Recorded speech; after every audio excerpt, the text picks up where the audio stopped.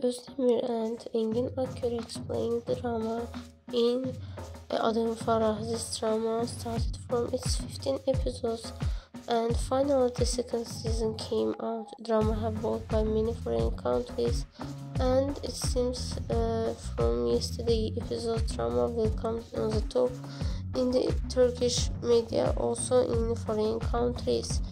Even before the broadcasting in New York, posters showed and advertised Demet and Engin Akyurek'S drama.